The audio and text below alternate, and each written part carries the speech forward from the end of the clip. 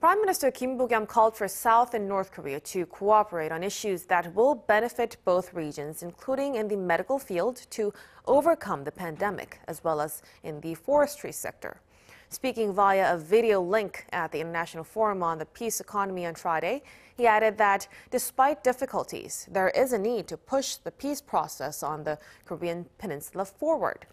Seoul's unification minister, who was also present at the forum, said he thinks the time period from the end of this year to early next year will be a crucial time in determining long-term relations with North Korea.